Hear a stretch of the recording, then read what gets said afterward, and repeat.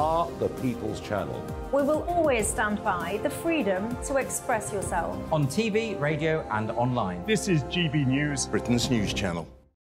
I'm Michelle Dewberry, and I'm not here to tell you what to think.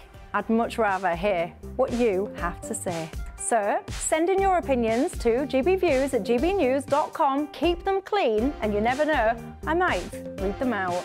With my panel here on Jubes & Co, we debate, we get stuck into the issues of the day on a show where all views are welcome, especially yours. GB News, the People's Channel, Britain's news channel. 2024, a battleground year. The year the nation decides. As the parties gear up their campaigns for the next general election. Who will be left standing when the British people make one of the biggest decisions of their lives? Who will rise? And who will fall? Let's find out together. For every moment, the highs, the lows, the twists and turns. We'll be with you for every step of this journey. In 2024, GB News is Britain's election channel.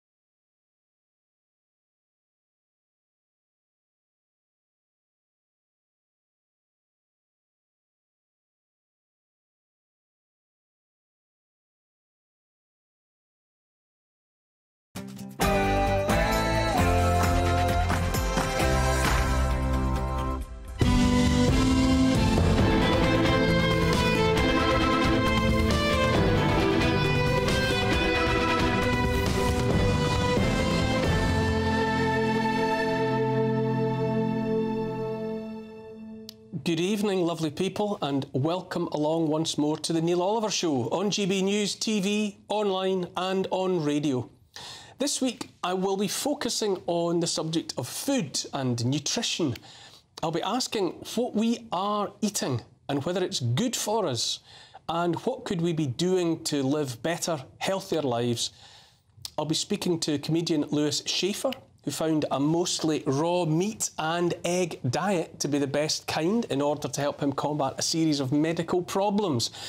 I'll also be talking to PETA, the People for Ethical Treatment of Animals, who think we would be better advised to eat meat produced in laboratories. Plus plenty of discussion with my panellist, journalist and presenter Jasmine Birtles. But first, an update on the latest news headlines.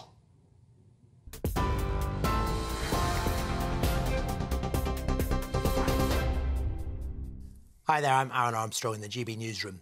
Iran risks provoking an uncontrollable regional escalation, a warning from world leaders following last night's attack on Israel. G7 leaders, including Lord Cameron, have been meeting to discuss the crisis in the Middle East. They've condemned Iran launching hundreds of missiles and have reaffirmed their commitment to Israel's security. The Israeli War Cabinet says it will exact a price from Iran when the time is right, describing the Islamic Republic as the greatest threat to regional stability and world order. Iran, meanwhile, says it will launch a much larger attack if Israel retaliates. However, President Biden has warned his Israeli counterpart the US will not take part in any retaliatory strikes, and White House spokesman John Kirby says Israel must decide on the next step.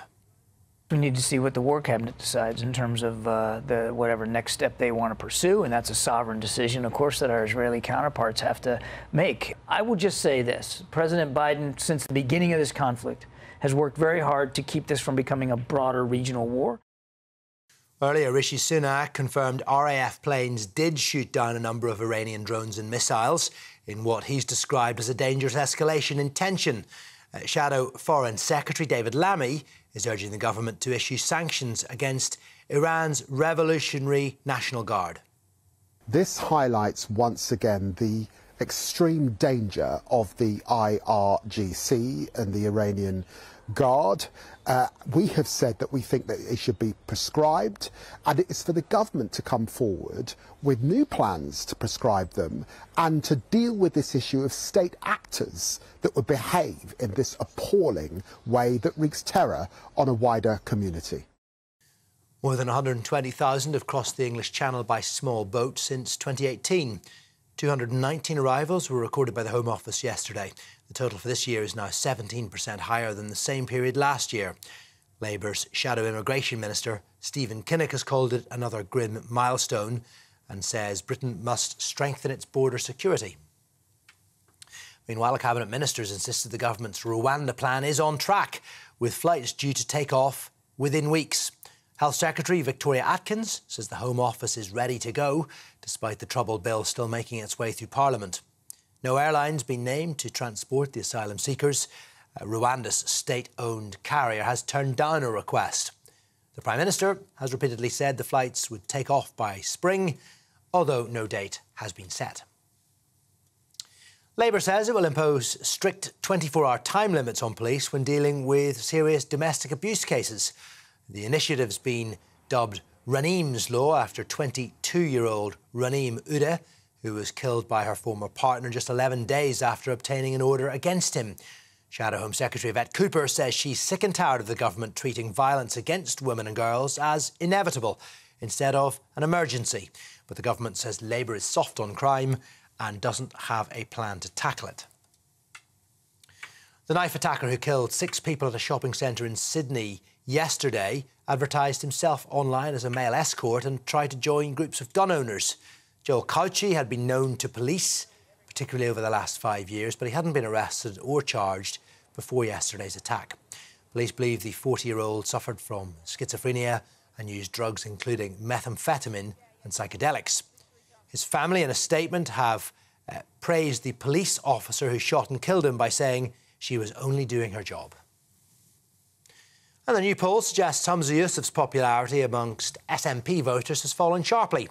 A survey of more than 1,000 people in Scotland found the First Minister's score fell to -7% among those who voted for the Scottish National Party in 2019.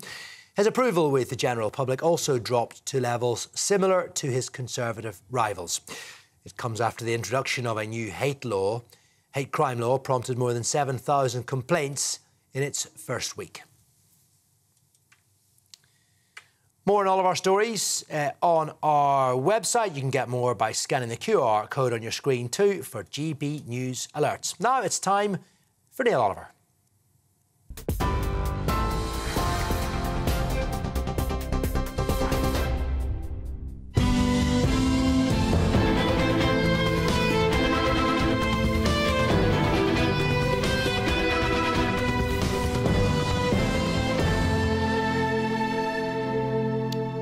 People say you are what you eat.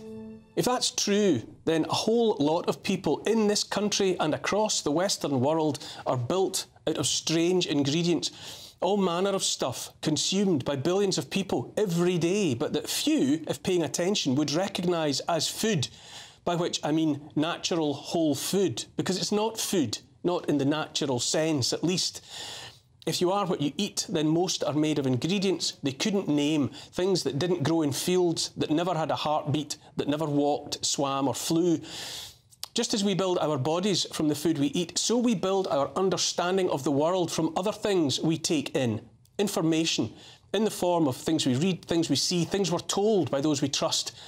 If too many have had their stomachs filled with God knows what, building their bodies with rubbish for the most part, waste materials from industrial processes, chemical cocktails cooked to taste like something they're not, things never intended to be eaten by man or beast, then at least as many more have had their heads filled to bursting too, with more fakery, toxic fakery, concocted nonsense made palatable with more artificial flavouring.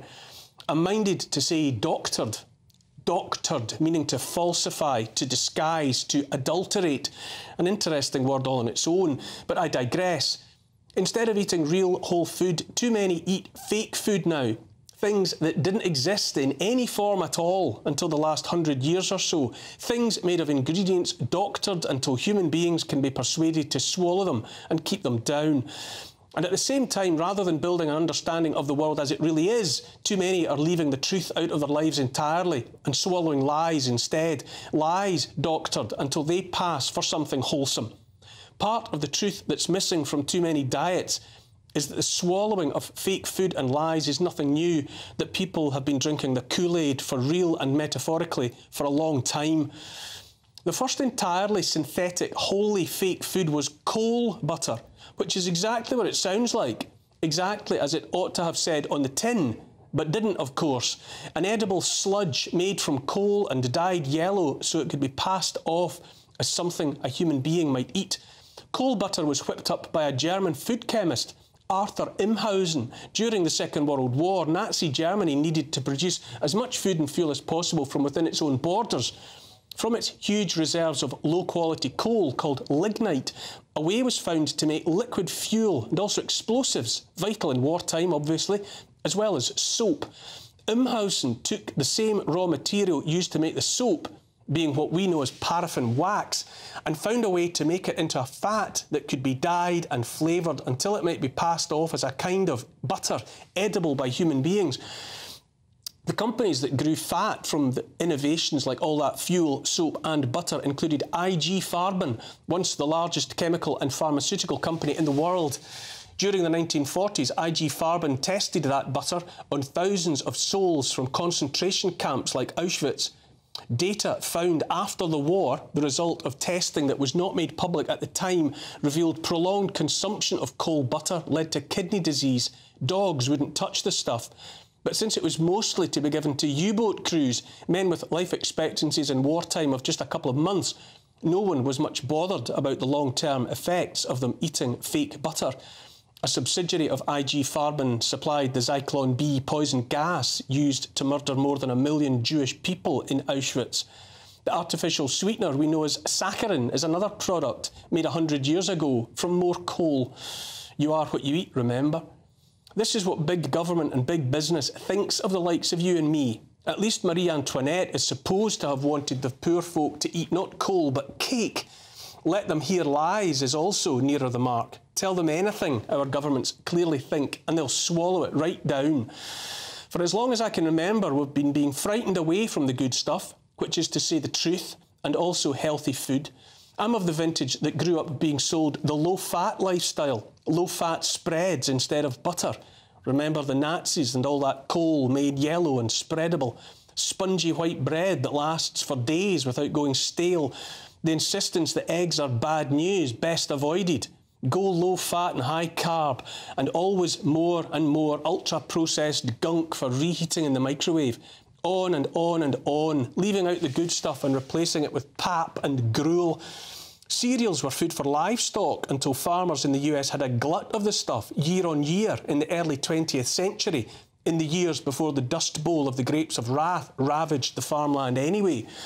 But what to do with all that surplus cereal? Way more than the livestock herds required. And then along came the breakfast cereal industry and the notion that while meat and fat stimulated unwholesome and unwanted lusts and desires, cereals would dampen all that down and create a more passive, peaceable, lustless population, and the rest of the cattle cake repurposed for the poor. As well as a diet of cereal and low-fat fake butter and the rest, it has been a diet of lies about health and so much more. Vegetable is a word that makes us think healthy thoughts, and so vegetable oils sound like a healthy alternative to animal fats like real butter, tallow and lard. But vegetable oils, canola oil, sunflower oil, palm oil and the rest, started life as cheap lubricants for farm machinery. Rancid in their raw state, foul-smelling and as far from appetising as it's possible to get, it was only the advent of processes by which those industrial byproducts might be clarified, made palatable, that they could be bottled and then set on supermarket shelves as fit for human consumption. For years we've been bombarded with claims that veganism will save the world. There's nothing green about that agenda. Notions like flying an avocado halfway around the world rather than eating something grown in a field up the road, somehow promising a brighter future. And have you had a look at the lists of ingredients on so-called plant-based foods? Well, the ingredients for a decent beef burger are, well, beef and maybe some salt and pepper. The ingredients for a plant-based burger offering read more like an A to Z for an explosive chemistry experiment. Most recently, we've had the spectre of insects for protein, and so a future of great barns filled with critters bred by the billions for rendering into yet more burgers utterly devoid of beef. Swarms of locusts, hothoused, what could possibly go wrong? And then the promise of lab-grown meat, a Frankenstein creation in my opinion, animal cells resultant from a biopsy harvested from living tissue and then coddled in a nutrient bath until fibres form that mimic the texture of flesh. I say this comes from a place of contempt, from a contemptuous view of our species, held by a powerful, wealthy few, that fake and false is good enough for the likes of us. Everything else has been made so expensive, all but out of reach, rent, energy, the other stuff of life, that now in the West of all places, the so-called developed West of Britain and the US, the mass of the populations can afford to spend no more than 10% of their incomes, half that amount if possible, on the food they might put inside their bodies, inside the bodies of their children. Everything else is almost too expensive to buy, but life itself is as cheap as chips, chips deep fried in oil, little better than toxic waste. And all the while we're fed this crap, we receive a serving of lies on the side. All the nonsense about the so-called pandemic, about the safety and efficacy of the jabs, about the war in Ukraine, about the climate, about the Middle East, all that fakery and falsehood. Farmers across the world are fighting a land grab, a state-sponsored effort to force them off their fields so those fields might be repurposed for who knows what, but certainly not for growing wholesome food.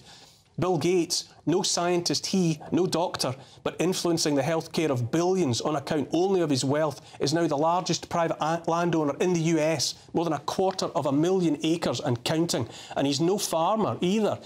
In the UK, it will shortly be illegal to harbour so much as a single fugitive chicken in your back garden for meat and eggs, or just as pets, unless each is registered with the state. I say the relentless push behind this move and the rest of the war on agriculture is to widen the already yawning chasm between people and their understanding of healthy food. Never mind the ability to actually access it. And that's before the sinister threat of mRNA jabs for livestock and other foods, and more Frankenstein sprays to extend the shelf life of everything else. You are what you eat, and you're also what you understand. I've come to understand that nothing in recent times is about public health, if by that you mean an intention to keep people healthy. The last thing people needed during the times of a respiratory illness was to be shut indoors, barred from keeping fit, gyms closed while the fast food outlets remained open. Never a word about healthy food, far less the benefits of supplements as cheap and readily available as vitamin D, proven to help keep people well in the face of all ills. I say the preferred option of the state is a population made fat and sick by poor food and unhealthy lifestyles, and then propped up by fabulously expensive drugs, drugs of unproven and uncertain safety from Big Pharma. The lies are everywhere. Liars lie about everything, after all. The snake oil salesmen are everywhere. This week I watched so-called Foreign Secretary David Cameron and US Secretary of State Anthony Blinken address a press conference. Furrowed brows, hands clasped. I watched their lips moving. Cameron actually described Ukraine as value for money, an investment that had not cost the life of a single US serviceman, somehow forgetting the 500,000 dead Ukrainian men and boys. Neither would commit to ending arms sales to Israel. Cameron talked about more money for NATO as a 75th birthday present. Kerching, kerching. Here's the thing, if it's not the vegetable oils and the lab meat and the rest of the fake food and the clamp down on healthy living that's made you and yours sick these years past, then the lies from those in positions of authority must surely make your gorge rise. Pass the sick bag.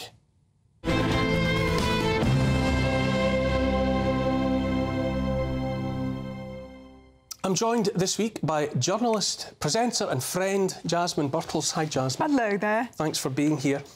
I don't know about you, but I look out now at the people around me and they don't look well. No. In a way that I was never previously aware of. Do you sense the same? Yeah, well, I know what you mean, but, you know, like you, I was brought up with the low-fat diet, etc. I mean, when I was a child, we had a lot of food from the garden. My mum cooked from raw and all that. But we also had cakes made with margarine. We had quite a lot of margarine around. Ate butter, but a lot of margarine. Angel Delight, goodness knows what. I mean, that's pure chemicals, you know, let's be honest.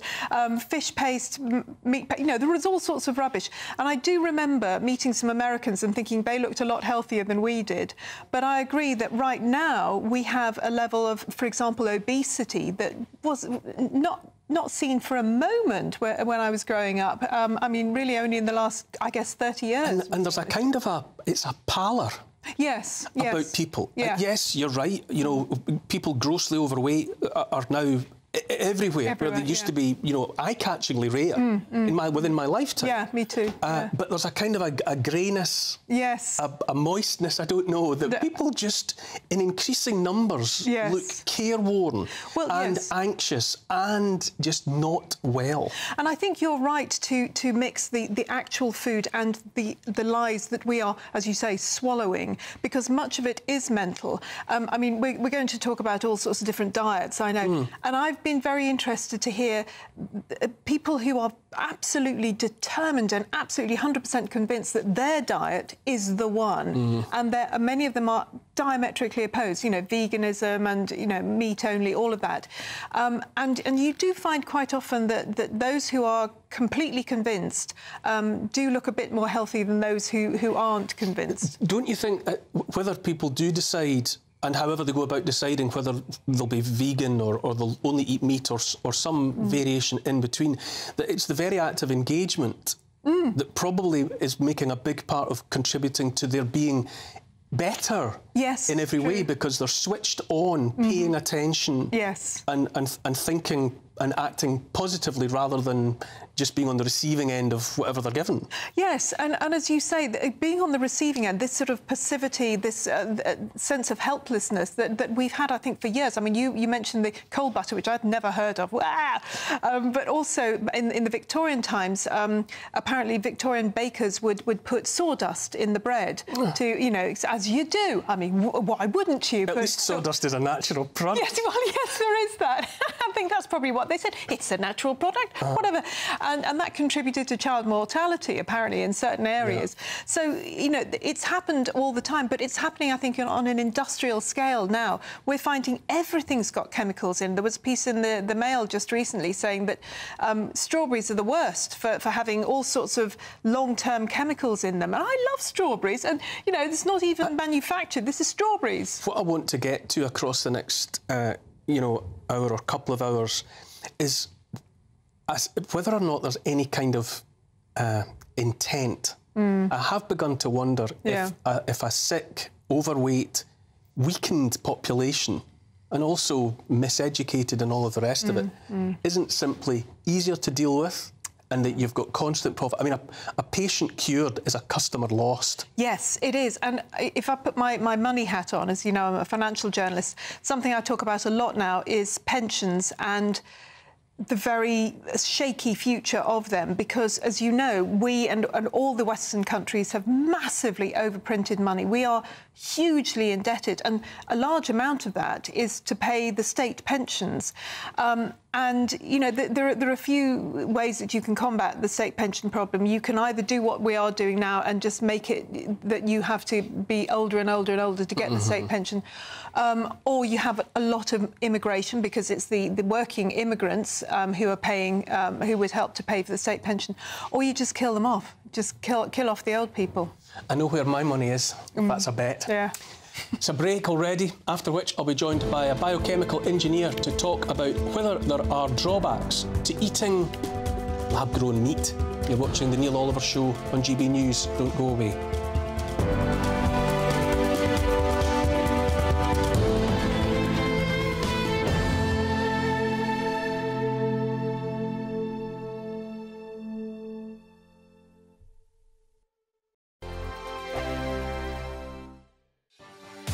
Martin Daubney, weekdays from 3 p.m. Mark White was saying there, Sue, that he thinks it's getting worse, and you were nodding along to that. You've seen this over decades. Situation, it's sprawling along the coast, more people, and the danger is ramping up. Definitely, because the numbers and the money it's run like a military operation. I mean, I've been told that by the National Crime Agency, and I don't need to be told it by them to know it. It is meticulous because there's so much money involved. So they're marshalling migrants here, the gangs, they're controlling the gangs, and there will be a kingpin. You know, in some city far away in Erbil or even in Paris or in Brussels, who never goes anywhere near the beaches. It's like a Ponzi scheme, really. Yeah. With that in mind, there's such vested interest, such money, such demand, a never-ending string of demand of people who want to come here. People are already on their way, remember? Yeah. If we stop them now, they're already leaving. There's people leaving the Sudan now are going to reach the only place they want to get to, the French beaches, to get to the UK. They'll arrive in 2.5 years' time. And so, you see, they're on their way. If it's that organised, that lucrative, that desirable, how on earth do we ever break that chain?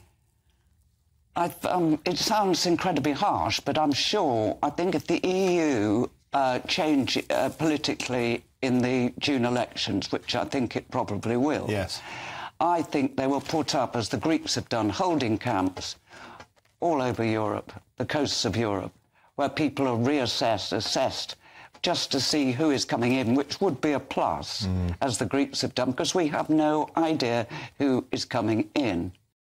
I'm Andrew Doyle. Join me at 7 o'clock every Sunday night for Free Speech Nation, the show where I tackle the week's biggest stories in politics and current affairs with the help of my 2 comedian panellists and a variety of special guests. Free Speech Nation, Sunday nights from 7 on GB News, the People's Channel, Britain's news channel. Every Sunday from 11, join Michael Portillo. There will be topical discussion, looking at the week before and the week to come. So kick back and relax at 11 a.m. on Sundays on GB News with me, Michael Portillo. GB News, the People's Channel, Britain's news channel. Good afternoon, Britain. Good afternoon, Britain. Weekdays from midday, we bring you the most compelling stories from across the United Kingdom. And why it matters to you. From your doorstep to our inbox. That's right, we want to hear from you. Good afternoon, Britain. Only on GB News, the People's Channel, Britain's news channel.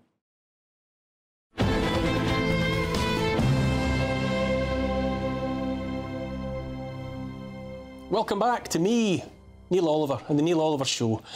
OK, first question. Would you eat meat grown in a laboratory? It's a question that seems to divide opinion. Joining me now, though, is Ivor Cummins, a biochemist who feels that we should be wary of such products. Ivor, thanks for joining me. I'm a great admirer of your work. Good to see you there. Oh, likewise, Neil. I'm a huge admirer of your work also, goes without saying. Good stuff. Now, to get to the meat of the issue, pardon the pun, can you describe for me the reality of lab-grown meat? What are we actually dealing with here?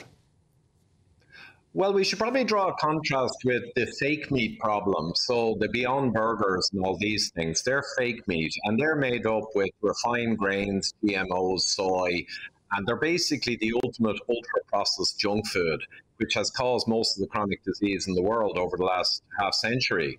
So they're completely disgusting muck. The laboratory-grown meat, it's hard to find out exactly what the harms might be. It's basically mimicking real meat, and it doesn't have all of the refined grains and junk in it. But I think the problem with the laboratory-grown meat is that animals reared by humans properly with regenerative farming are the best possible way of getting all the polypeptides, all of the nutrients, all of the goodness of meat. And it's important to note as well that the vast majority of paleoanthropologists, without question, would acknowledge that Homo sapiens grew their extraordinary brains primarily through scavenging of organ meats and carcasses, and then going on to being the most successful hunters on the planet. So the reason that human species is here is the incredible nutrient density of meat.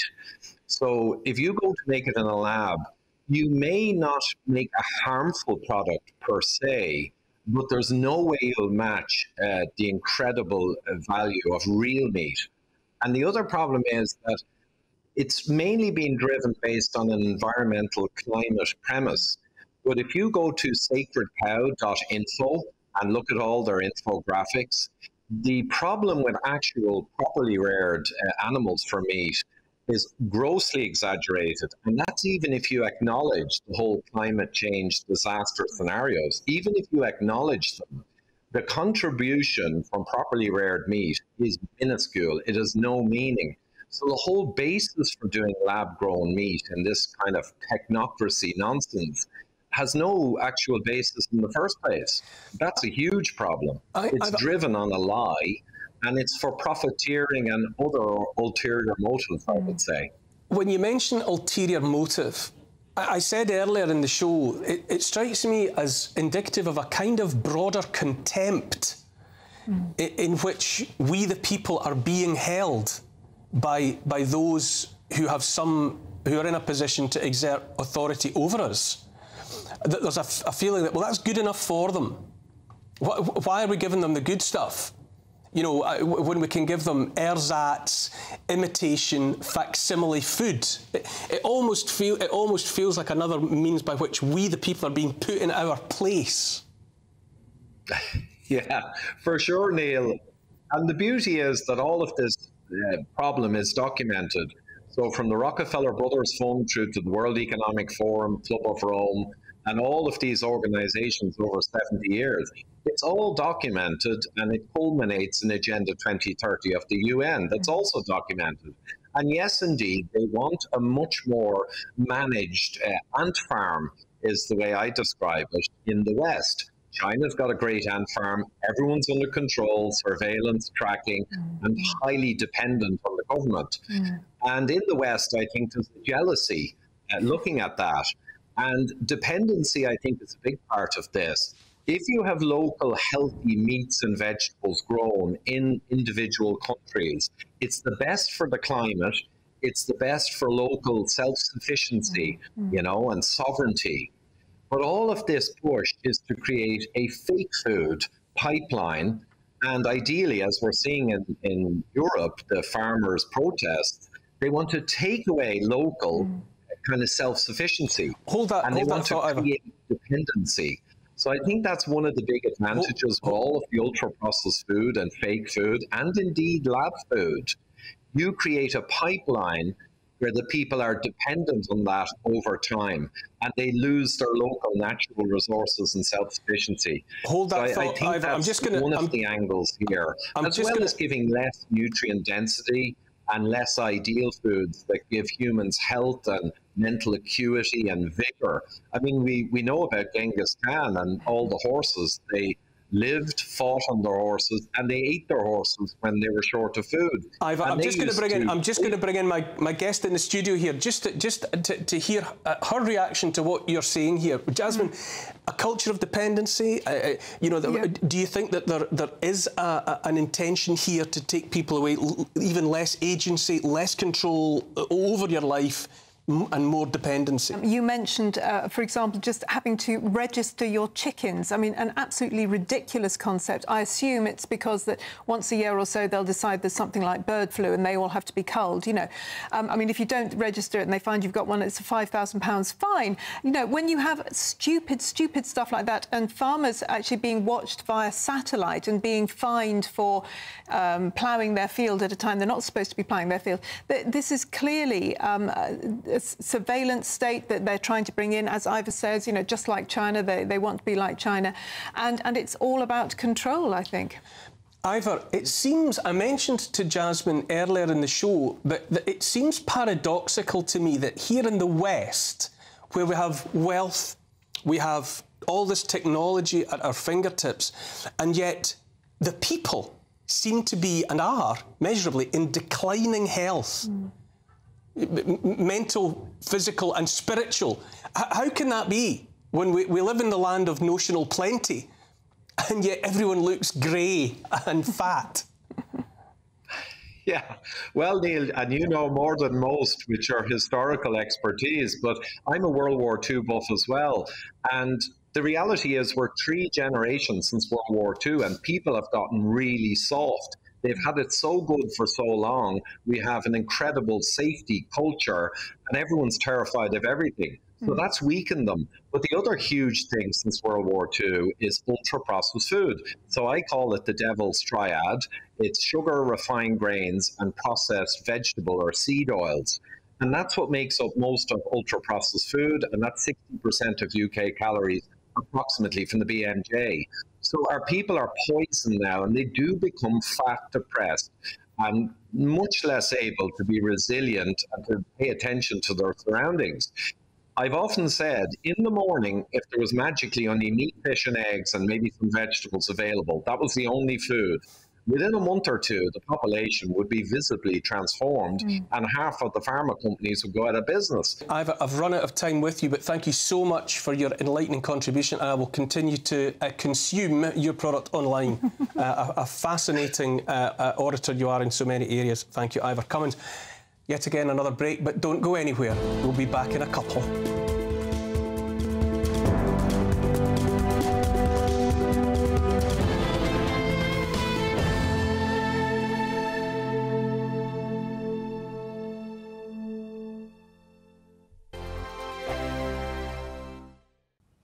Good evening, welcome to your latest GB News weather from the Met Office. So there has been plenty of showers around in the north, all thanks to an area of low pressure situated out towards the north of the UK at the moment, but it will slowly move its way towards us through the rest of the weekend and into the start of Monday. Higher pressure does stay close by towards the south and west for a time, bringing some clear skies through this Sunday evening, but those showers in the north and west slowly push their way south and eastwards as we go through the early hours of Monday morning, turning particularly heavy across northern parts of England. And we could even see some snow across the high ground of Scotland. And it will be a chilly night here, temperatures dropping into the low single figures, and even in the south, around 7 or 8 degrees. Monday starts a bit chilly, but quite a blustery start to the day. Brisk northwesterly winds help clear that band of rain across the southeast through Monday morning, leaving a drier day. There will be some sunshine around, but some showers quite quickly developing from the northwest. These turning wintry across the high ground of northern England and Scotland, and it will be a much chillier day than we've seen over the weekend. Struggling to reach much above 12 or 13 in the south, and even struggling to reach double figures in the north. Tuesday does start a bit drier for most of us, though. There will be plenty of sunshine through the morning. Still the odd 1 or 2 showers around across northern and western parts, and perhaps a few bubbling up across eastern parts of England, but there should be plenty of sunshine around. However, temperatures still close to average.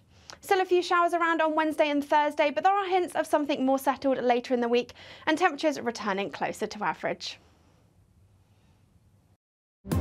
GB News is the home of free speech. We were created to champion it, and we deliver it day in, day out. Free speech allows us all to explore and debate openly the issues most important to us, our families, and of course, the British people. Having challenging conversations to enlighten each other. Which is why we hear all sides of the argument. We are the People's Channel. We will always stand by the freedom to express yourself. On TV, radio and online. This is GB News, Britain's news channel. Are the newspapers getting you down? My wife didn't divorce me that month. Struggling to separate the wheat from the chaff? I know that it's a bit of a circus at the best of times. Well, don't worry, Headliners has got you covered. We'll take the burden of reading the day's news, and if we get depressed, who cares? It's an occupational hazard, frankly. That's Headliners on GB News from 11 p.m. till midnight, and the following morning, 5 till 6 a.m. on GB News, the comedy channel. Nah, just kidding. Britain's news channel. I'm Christopher Hope. And I'm Gloria Di Piero, bringing you PMQ's live here on GB News. Whenever Parliament is in session on a Wednesday at midday, we'll bring you live coverage of Prime Minister's questions. We'll be asking our viewers and listeners to submit the questions that they would like to put to the Prime Minister, and we'll put that to our panel of top politicians in our Westminster studio. That's PMQ's live here on GB News, Britain's election channel.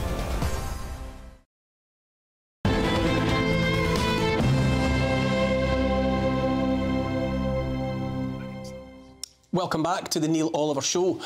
My next guest this evening is comedian Lewis Schaefer, who by any standards has a fairly radical approach to diet. Lewis joins me now. Lewis, it's great to see you. Tell me first of all why you embarked on a change to your diet. Yeah. Specifically, you had health issues, did you not? No. I didn't realize I had health issues until I changed, until I lost a lot of weight, and then I said, and then I started to, as I'm losing the weight, I was feeling so much better. But then I started to maintain the weight, and it all crumbled again. What were the let's say the complaints, the health complaints that you had? Yeah. That you subsequently have found yourself to be without? Well, let's start from the top of my head. I had full-body psoriasis. I had a sleep apnea, which is one of those CPAP machines that cost like thousands on the NHS, just like, I mean, free, but whatever. It's, you know, with the I had to go to sleep and what, very sexy. I had frozen shoulder, trigger finger, I had gout, I had plantar fasciitis, I had edema, which is swollen hands and swollen feet. I had erectile dysfunction. You're a fine figure of a man, weren't you? I was horrible.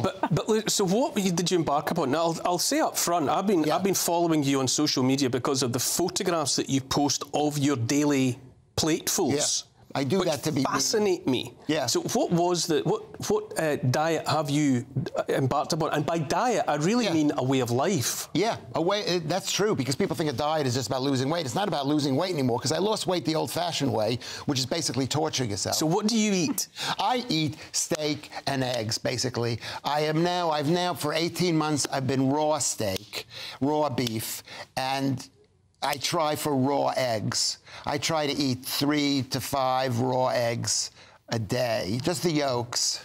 Yeah. Now, why? That's what I eat. That's basically what I eat. So that would be a fairly unglamorous cut of beef. That's the cooked food that that the woman who I live with. This is me eating the runny eggs. This is not an indication, but that's what I eat. I eat raw eggs. That's scrambled eggs with butter. That's where my girlfriend cooked me some food, and I had to eat it because she says she's my girlfriend. And why raw? Why have you? Not only are you limiting yourself to just a handful of things, you don't cook them either. No, but because this is what I've been doing this for 5 years, and after a while, I know enough stuff. But I know. But explain it to me. Why have you got why raw? Because the human species has been cooking meat for hundreds of thousands of years. At least. So at least. Why would you say that there's a benefit to raw? There's a benefit to raw because it's more hydrating, because it doesn't kill any of the nutrients. This is everything that I've learned off of the internet. And it doesn't kill the nutrients that are in there, cooked food. It's not as chewy. It's just delicious. Raw is better after a while. How do you, listening to Lewis describe this, I mean, it absolutely fascinates me that the man was a catalogue of medical ailments, switches to raw beef, raw eggs, and a few other things besides butter and whatnot, and he's now as fit as a flea. Yeah, field muscle. Very We're not advocating it as a lifestyle choice. We're not, do not take dietary advice from this show. No. But what do you make of? Well, it is so interesting. I mean, it makes me think of Jordan Peterson, of course, who's doing something similar, and his daughter as well, Laura. I'm trying to think of somebody else who does pretty much exactly the same. So, but it's meat and potatoes or meat and broccoli. There are, people have different ones, and it's steak, not just meat. In fact, it's steak. So I do know people. I also have friends who are raw vegans. I've got 2 friends that I can think of who became raw vegan again because of all sorts of physical problems that they had, and they swear blind that raw veganism has made them healthier. Has made them blind. Yeah, that's why they swear it blind. You got to give Jordan Peterson a shout out. I've been doing this 6 years. I've been doing this diet of only meat, mostly. I cheat. Everybody cheats, but I have 95% of my diet is not plants. It's meat. But I was heading in that direction. You had Ivor Cummings on the show, and he was a big influence on my life. And then you saw. I'm not the only one. That's why in about a year this will not be weird at all. No, in the interest of what we like to call balance, I can tell you that I've got here the NHS diet guidelines, okay, the National Health Service, which fascinate me as well. I'm fascinated by so much. 5 portions of fruit and veg a day seems reasonable. Base your meals on starchy foods like potatoes, bread, rice, or pasta. That's anathema to you. Have some dairy alternatives, such as soy. Now, that does not sound... well, it's interesting. Eat some beans, pulses, fish, eggs, meat and other protein. Choose unsaturated oils. Now, that's the very vegetable oils that I think are the devil's own sweat. Yeah. and eat them in small amounts. Drink plenty of fluid, 6 to 8 glasses a day. That sounds fair enough. I don't think you should. The water is one of the worst things. You don't need water when you're on a raw diet. Did you get enough in? You get enough in the meat. Animals aren't drinking water all the time. You should. Well, I don't. Are there any downsides? I mean, apart from it must be boring. It is really boring. And here's the downside. The downside is people think you're going to die, and people are wishing me dead. And I made a mistake. I put the thing up. I put the pictures up, and people want me. They want me dead because they don't want it to be right, because they can't believe, because it involves. They think I'm killing more animals than their vegan diet, which is not true. So they want me dead. So if I die tomorrow, everybody's going to say, "You see, I told you." If I get hit by a bus, they'd blame my meat diet. Yeah. You're right that if people are sceptical, people are entitled to be sceptical about what you're saying, although the physical manifestation seems to speak for itself, given what you were describing before. But as you say, Jordan Peterson and Michaela Peterson, his daughter, for years now I've been reading about how they have it. If they don't still, they certainly did for a long time, subsist purely on beef and water, a bit of salt. Yeah. And Michaela, in particular, had juvenile arthritis. She was serious suffering in all manner of ways. And since switching on to this extremely radical meat-only diet, she is extremely fit, as the photographs that she posts of herself will plainly testify. I mean, at the very least, it's fascinating. It is. Yeah. The key thing is that she started this horrible diet. She's like 30 years old. So she started it when she was, 30 years ago, when it was I'm old enough to remember butter. So my body isn't as bad as that. So, she's obviously, my bad health came 30 years out, to now. Unfortunately, we have to break now, but we will be continuing this food and nutrition-based conversation as we progress. We'll be chatting next to Chelsea Munro from PETA, who says that lab-grown meat is the future because it will help to save the planet. You're watching The Neil Oliver Show on GB News. Don't go anywhere.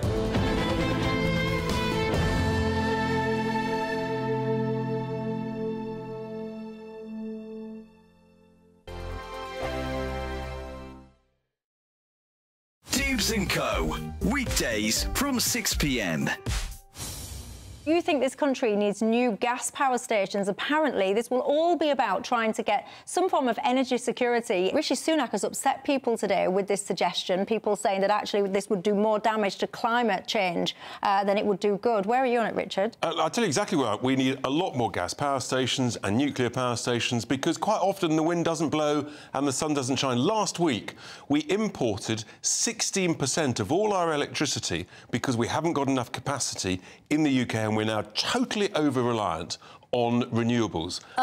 The part of the problem is the lack of storage capacity, which the government has finally got round to addressing. I think this as backup is actually quite a sensible idea. But they are not doing anything, as far as I can tell. At the moment, it will be retrofitted to have storage capability, which seems to be utterly bonkers. I mean, anyone who's got solar panels, you know very well you're storing up energy. So it's about storage as much as production. And they could have gone, 20 years ago, we could have had nuclear power. We could have done more.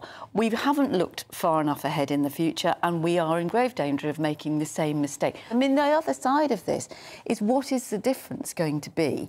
Blackouts are, they're irritating and... Irritating? It'd be disastrous. It would destroy our economy. Well, they would be now, but, some of us remember 3-day weeks and things like that. And in fact, I grew up thinking that everybody had, at least a couple of days a week when they had to eat off a primer stove and things. This is, again, I don't want to harp on, but this is one of the problems in the politics in our country, isn't it? So many politicians, they just think in election cycles. Absolutely. They just think, what can I do and say to get my own backside re-elected at the next general election? They're not always looking ahead. Actually, politics aside, what is genuinely the best thing for this country?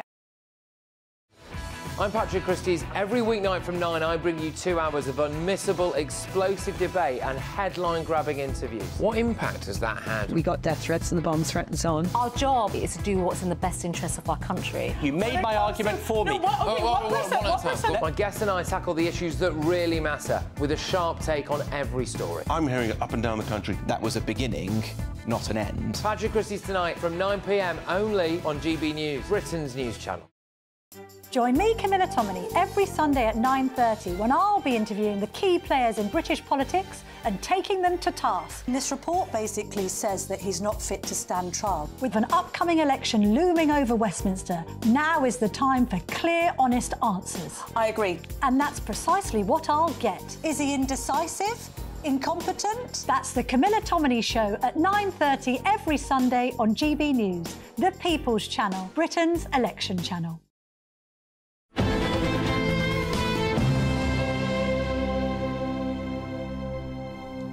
Welcome back to the Neil Oliver Show.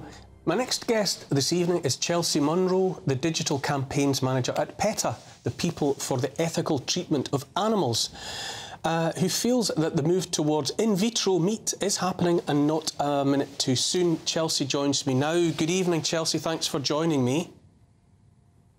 Evening. Thanks for having me. As soon as an obvious question I have to ask, have you tried in vitro lab-grown meat? Have you sampled it? I haven't, no, and I don't feel the need to try it, as since giving up meat, I feel great in myself.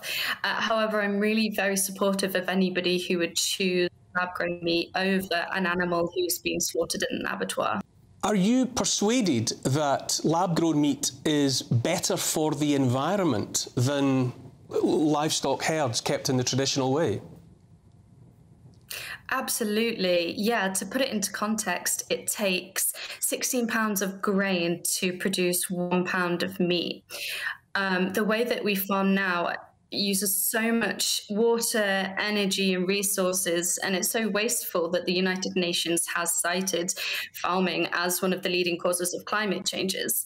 And it's estimated that this in vitro meat would use a fraction, a very small fraction of the resources and energy that factory farms would do. So it's definitely a no-brainer. It would be so much better for the environment. The reason I ask, I'm looking at a study by Livestock, Environment and People, a programme at the Oxford Martin School, and it's very recent research, and it suggests that while uptake of particular forms of cultured meat could indeed be better for the climate, others could actually lead to higher global temperatures in the long run. Now, I would say that it would seem that there isn't necessarily a consensus supporting the notion that lab-grown meat is definitely better for the environment in every case, and that is if a person subscribes to the notion that livestock is detrimental to the environment in any case. But I think it has to be fair to say that the jury is still out on whether it's better for the environment. So there would have to be better and other reasons for advocating a move to lab-grown meat than purely the environmental. There are. Yeah, I mean, animal rights is definitely one of the leading causes. Currently, right now in the UK, 300,000 chickens die every single day in the meat industry. We can take cells from animals without even harming them, and there's already cell lines available for scientists to use for lab-grown meat. So we really could be saving billions and billions of lives by implementing lab-grown meat. This drift to this technology of creating meat where there was none seems fundamentally wrong. Yes, because I've found myself drifting away from meat over the last few years, partly because I'm one who, I find it difficult because I love animals. I find it difficult that I would be eating, these little soft furry creatures, or maybe not soft furry, but creatures. But at the same time, I really, if I'm going to do that, I would go to vegetables, I'd be pescatarian maybe, just to eat fish, etc., rather than have some kind of, as you say, Frankenstein meat product. It just doesn't feel right. There's a sense of control. And also, like with the electric vehicles, there are all sorts of hidden costs, hidden ways in which those are harming the environment. And I think that the production of processed meat, pretend meat, will have all sorts of ways of harming the environment, which you don't get, I think, with animals, personally. To me, the prime consideration is the people, are the people. It's the welfare of people. Yes. And there's something profoundly anti-human about a great deal of the broader agenda of 2030 or however what you want to describe it, that people are not being properly respected. You can have your conversations about whether or not animals are properly treated, but we're definitely, in my mind, drifting into territory where people are not being treated with respect. Oh, very much so. And as you know, one of the co-founders of Greenpeace, Patrick Moore, he's recently said that if we get to net zero, half of the population of the world will die.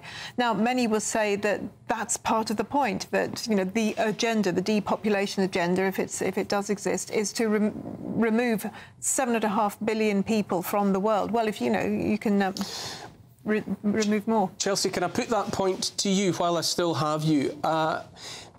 The broader agenda 2030, to me, and Jasmine was echoing the feeling, it feels anti-human. It feels that people are being put into second place or third place, and that it's an unhappy direction of travel. Yeah, so actually I wanted to touch back on what you were saying a minute ago about sort of it feeling a bit unnatural, but there's actually nothing more unnatural than taking animals from their environment and cramming them into sheds by the thousands so they can't turn around.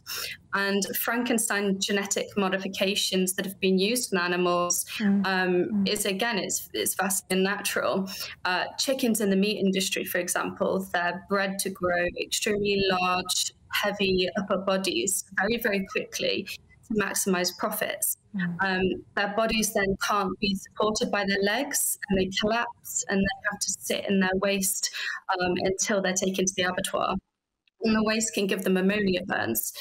And there's just simply no way to ethically or humanely kill an animal when their throats are slit and they're plunged into the defeathering tanks which scored them. There is just no way, whether that's a local farm or a farm further away, it's not humane. And I do completely agree that the best diet is oats, grain and fruits and vegetables, and I completely support that. But if we're looking at meat that's, you know, from an animal who's been killed in an abattoir versus meat that's being grown in a clean and sterilised laboratory, that is definitely a better option. Chelsea, I absolutely respect your opinion and your feelings about meat consumption. As I do, I respect the way that so many people express that feeling that what we're doing is, you know, is wrong. But for my own part, I absolutely want animals that are being raised for food to be ethically and decently treated, and I believe there is a way of doing that, as I believe there is a humane way in which animals can be slaughtered. But I absolutely respect your opinion on that. Thank you so much for joining us this evening. That's all for the TV portion of the Neil Oliver Show, but stay tuned for Free Speech Nation. There's plenty more extra content on gbnews.com. Ecopreneur Simon Godek will tell us about the powers of vitamin D. We'll hear from Casey Means, co-author of The Good Energy, and I'll also be joined by Davinia Taylor, the former actress turned author and nutritionist. See you there.